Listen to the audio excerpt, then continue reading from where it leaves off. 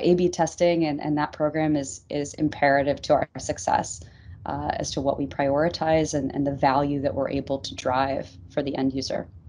Yeah, I think I mean, you touched on a lot of interesting things there because we were actually talking about this a couple of episodes ago, just instilling a culture of getting the whole company to kind of rally around the Right, concept of testing and learning. But right, but if you don't kind of put parameters around it, you'll constantly be testing and testing and testing, and that right, that may be an impediment towards progress. And I think what you hit on of like thinking about what the true impact is and how it ladders up toward the North right, Star objectives.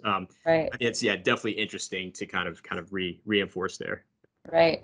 I think it's so critical. I think the guardrails, if you will, or the that you're alluding to, in my mind, are the shared metrics, right, of success. And I know that's what you and I were able to lock arms on, so that we had a line of sight and we could just, again, I love opening up ideas to the entire team, to the entire company. Great ideas come from everywhere and should be encouraged.